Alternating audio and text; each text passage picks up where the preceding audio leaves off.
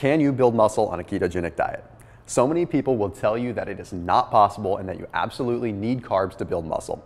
Well, in this video, I'm going to break down a lot of scholarly articles. I'm going to give you 4 major peer-reviewed studies, and at the end of this video, I'm going to give you a very detailed breakdown with a very specific study that takes a specific look at the keto diet versus a traditional Western carbohydrate-filled diet as it pertains to building muscle. If you haven't already, make sure you hit that subscribe button, make sure you turn on notifications so you can see all the videos that I post on this channel every single week. So let's get right down to the science.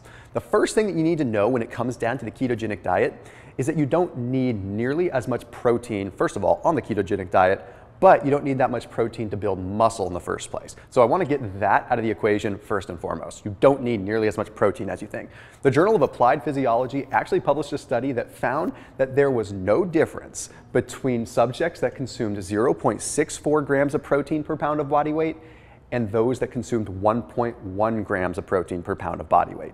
What this tells us is that you don't need nearly as much protein to trigger muscle growth. What they did find, however, with that study was that protein oxidation increased. What does that mean? That means excess protein was oxidized, meaning there was too much protein than the body could handle. The next thing that we need to talk about here is beta-hydroxybutyrate, which is the main ketone body that is produced while you're in ketosis. A ketone is just an energy source alternative to carbohydrates.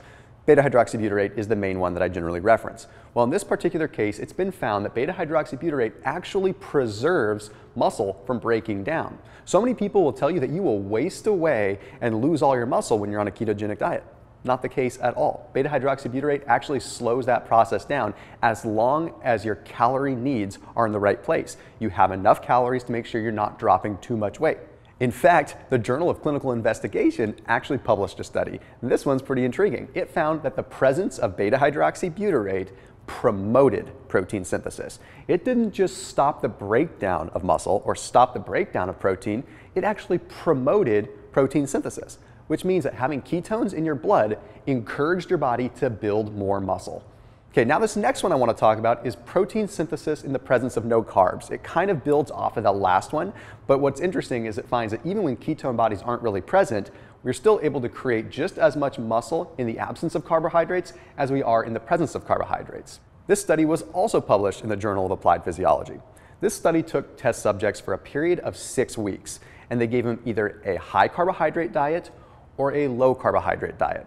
Well, what they found is at the end of 6 weeks of resistance training, both groups had the same level of protein synthesis. Now, one wasn't necessarily a ketogenic diet, it was just low carb. So that proves that even when beta-hydroxybutyrate, the ketone body, is not present, we are still able to produce just as much muscle without the presence of carbohydrates as we are with the presence of carbohydrates. I think we just get confused because carbohydrates make our muscles feel a little bit more full and sometimes give us a little bit more temporary strength. Which leads me to the next thing I want to talk about, something known as the creatine phosphate system. When we work out, we have 3 different energy systems. The creatine phosphate system, which gives us energy from the start to say maybe the first 3 or 4 reps, or maybe when you're first starting out a sprint.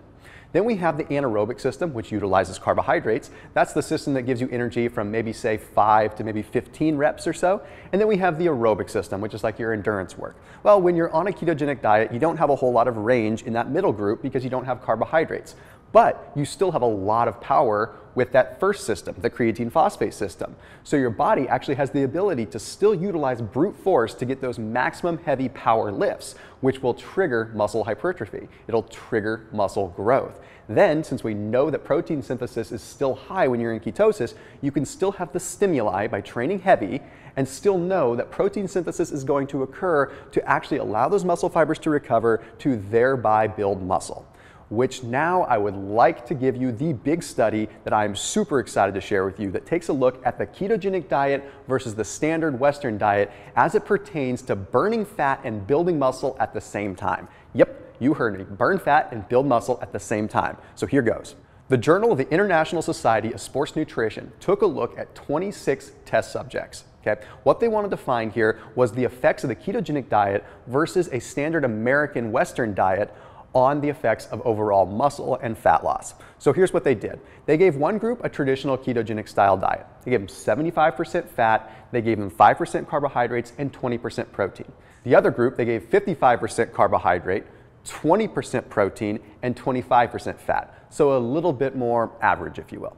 Well, they studied them for 11 weeks. And guess what they found at the end of 11 weeks? The low-carb, ketogenic, high-fat group ended up building 2.1 kilograms more muscle than the other group. Not in total, 2.1 kilograms more than the other group. But get this, they also burned 2.2 kilograms more fat than the other group.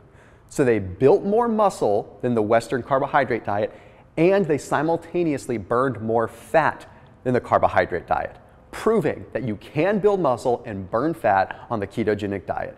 Big thank you to the International Society of Sports Nutrition for publishing this one. So there you have it. Science doesn't lie. We've got multiple studies that show that the ketogenic diet won't cause you to waste away. In fact, it'll actually encourage your body to build more muscle and stay quite lean. As always, keep it locked in here on my channel. If you have ideas for future videos, you know where to put them. I'll see you soon.